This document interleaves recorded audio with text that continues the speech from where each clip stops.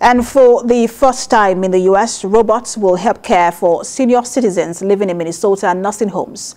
A University of Minnesota Duluth professor and her students created the 16 robots that will be responsible for that task. The robots were designed to support emotional, physical, and cognitive health. They can crack jokes, call a doctor, exercise with patients, as they are expected to just be a friendly face. The group of engineers are now partnering with Minnesota-based Monarch Healthcare Management to bring this innovative aid to patients. Computer science professor Ashia Khan says they will be tested at 8 of those facilities as a pilot program. But according to Mr. Khan, these human-like robots are revolutionary. Scheduled to launch in January 2022, all 8 facilities getting these robots will be in Minnesota.